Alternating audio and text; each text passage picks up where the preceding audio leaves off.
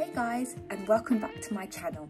If you're new to this channel, I'm Dolores and I like to make videos surrounding creative stuff like making stickers and general gaming stuff. As you saw a second ago, I was playing Super Mario Maker 2. Have you ever wondered how you can play that game on your HP computer? Well, I can show you. If you just give me 4 minutes of your time, I will show you how to set it up and you'll be playing Nintendo Switch 2 on your HP computer. So stay tuned. So to get this process started, all you need is your Nintendo Switch, a HDMI cable, your Switch dock, and an HP computer. Okay, to start off this process, you need to open up an application on your HP computer called HP Display Controls. Now, just so you guys know, I'm using the latest version of Windows 10. I am not sure if later versions of Windows 10 will work the same way. And if they don't, this may not be the video for you. But if you're still unsure of what to do, feel free to pop me a message in the comment section and I will try my best to find it out for you and help you. So, how this process works is you just go to the little tab here and type in HP Display Control. But as you can see, it's already there anyway. So you just click on here and this box will come up. Now, all of these little options are literally just for your eyesight. So my one's on standard because it looks better in terms of color, especially because Switch displays are very bright. The rest of them are like optimized for maybe the time of day or your vision, for example. Like some of these are like night and reading, or just low light if you get a lot of eye strain. So if you have sensitive eyes, I do recommend that you use the lower settings just so you don't hurt your eyes. Okay, now that this is done, let me show you how to insert all the little bits and bobs. Okay, to start off this process, you're gonna need the Switch dock. So you're gonna need this lovely little thing right here. Okay, so all you have to do is turn it around and open this flap right at the back, okay?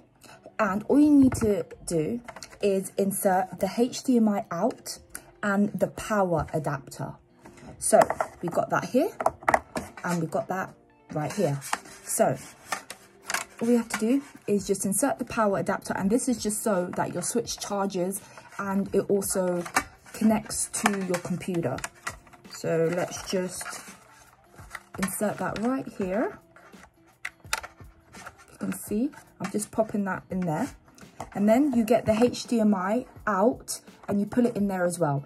This one's a little bit wonky, but it still works very well. It's very old, unfortunately, but I've got a new one. So you put this HDMI in the output just at the bottom. So right there we go. So you should have two lovely ports at the back. There we go, and it should look like this. So now all you have to do is close it and put this right back on the dock.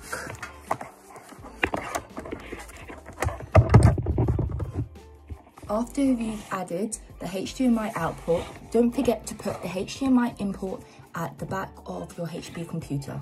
So it should look as simple as just popping it in there. Next step is to make sure this green light is showing on your dock. If it's not, a simple solution to this is literally just to take the main plug out and pull it back in, and then it will literally reset and do that. And it has to be green for this process. Now with the Switch light green and everything is all set up, all you literally need to do now is press HDMI input, and that's basically the port that you literally put the other side of the HDMI cable in. You click it and you follow the instructions on the screen. So as it says, press Ctrl+Shift+SD. And there you have it. Your game is literally displaying whichever one is in there. And it basically uses your system sound in order to play the music.